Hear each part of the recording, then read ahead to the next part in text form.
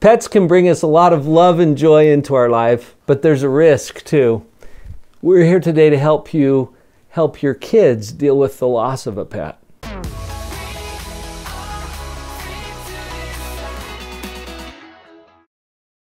I think we have to start with the obvious thing, and that is that nobody gets out of this alive.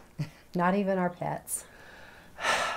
And you know what? We can joke about that a little bit. We can have some fun with that idea, but it's a hard thing when it happens. And Vicki, you and I have had to say goodbye to some pets before. And you know what? I'm kind of a sap. Vicki knows this about me.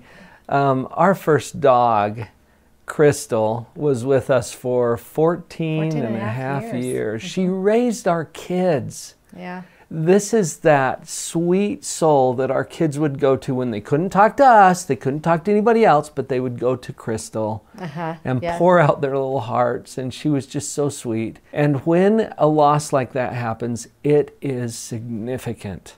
It's very, very real for them. And we need to let that happen. As if it's up to us, well, right? Yeah, I know. To let it happen. I mean, it's going to happen. When you invite a pet into your home, you're setting yourself up for this. Yeah. Okay? You can avoid the pain if you avoid the pet. Right, exactly. But there's some huge downsides to that. We'll acknowledge then that death happens. And I've got a friend who's an undertaker. I thought that was an Old West term or something. I just think it's weird that he has a friend. I have a lot of interesting friends. He's an undertaker, a funeral director. Right. And he said to me something that has always stuck with me. He said, Paul, talking about death won't kill you. Okay, good to know, because we're hesitant sometimes to even talk about it. Guess what?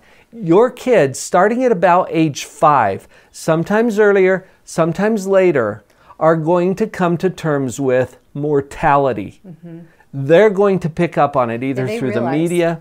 It's going to happen. They know. So we don't deny to our kids that it's going to happen. We acknowledge that it will. And that brings about the whole idea. We really want to avoid making promises we can't keep. You cannot promise that nothing will ever happen to Rover. You know, that's not in your control, and it's not true. So what if your child says, well, what if Rover dies? Then you talk about what if. We'll be really sad. Really sad. Wait, can we say that? Yeah. Yes, we can, because guess how you're going to feel when Rover dies?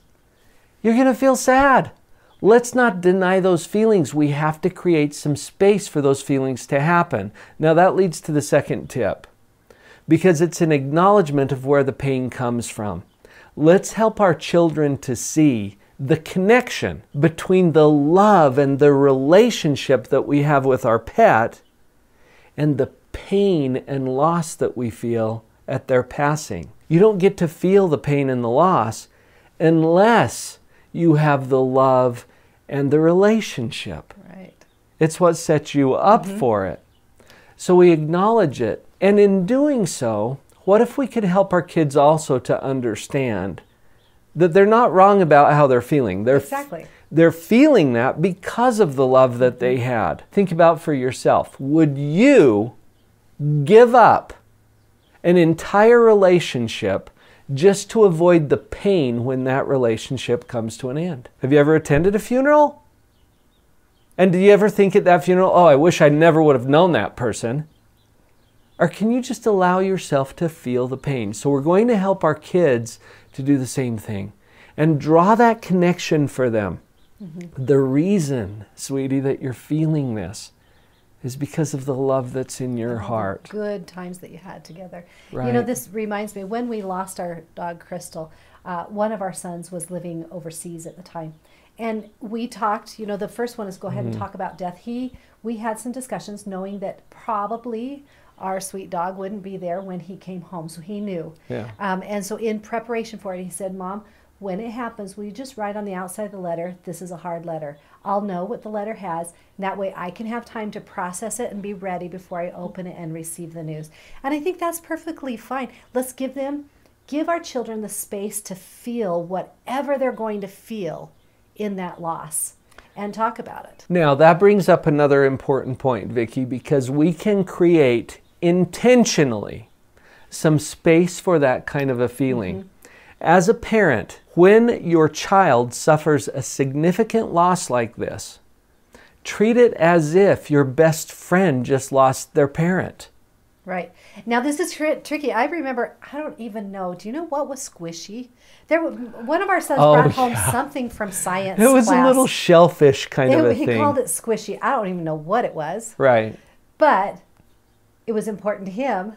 Right. And when it passed, Paul was so good. He handled it really well. It gave him time, and they talked about, is there anything you wanted to say, and then they buried it. But, you know, it would be really easy. That's one of those ones that have been really easy to just kind of flush away. Well, yeah, and you know what, Vicki? I almost did.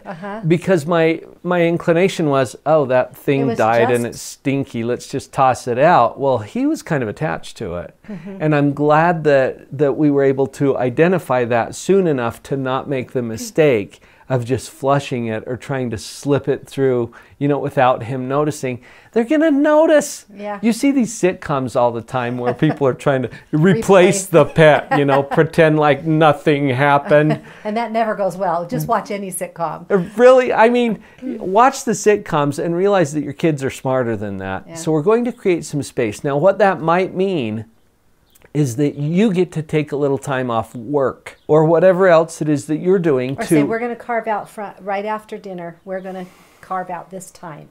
To do what? What if you hold a funeral?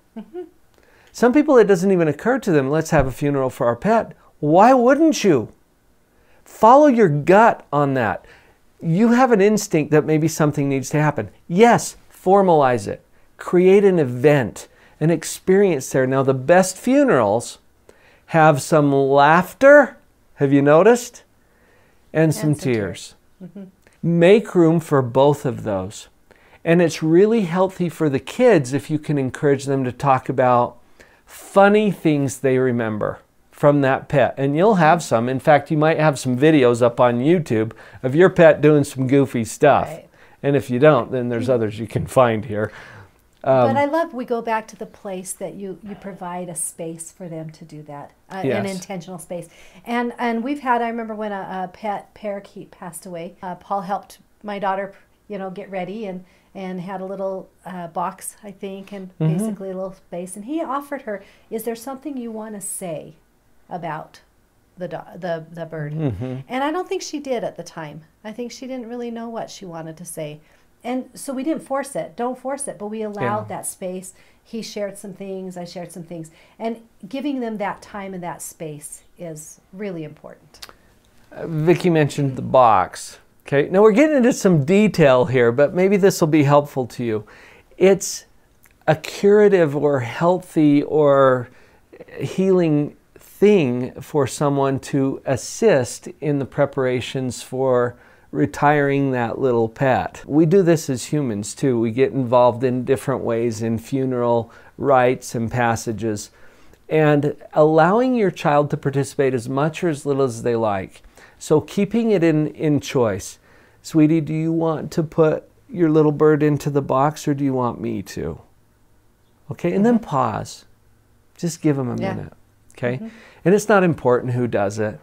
But having them experience some choice there. Now, would you like to hold that box for a minute before we say a few words? Or you don't have to get all formal about it, but invoking that kind of choice and participation is really going to help. That kind of leads us right into our fifth tip, and that is to create some sort of a memorial for the pet, whether it be a plaque, saving a tag, you know, whatever you think would help the child remember the pet and be okay with talking about the pet. You know, we still talk about Crystal all the time, and she's been gone 7 years. We did create a memorial too. We have a little plaque with her picture on it, and we composed some kind of poetic little rhymes that go along with some of the things that we remember about her. You can do this fairly easily nowadays with digital media and whatnot, just to create something that gives them something that they can remember the pet by, and acknowledge and honor the relationship that they had. You know, we go back to why would we even do this? And I think one of the most important things that we just can't stress enough is we are all going to have to deal with mortality in this lifetime. We're going to lose someone we love, whether it be a parent, a friend, a sibling, a coworker. We're going to lose people in our lives. And one of a great way to have kind of an introductory to dealing with those feelings, there's a lot of feelings that come up when you lose someone you love, even if it is an animal. And so through dealing with losing a pet, you have that opportunity to kind of practice and introduce yourself to how you're going to handle loss. You've got this. As a conscious, positive parent, you've got this. And we've got your back. Vicki and I have put together some resources for you. If you haven't checked it out yet, please visit parentingpowerup.com, where there are some amazing resources to help you in the most important job in the world. Her head was down, face locked onto the phone.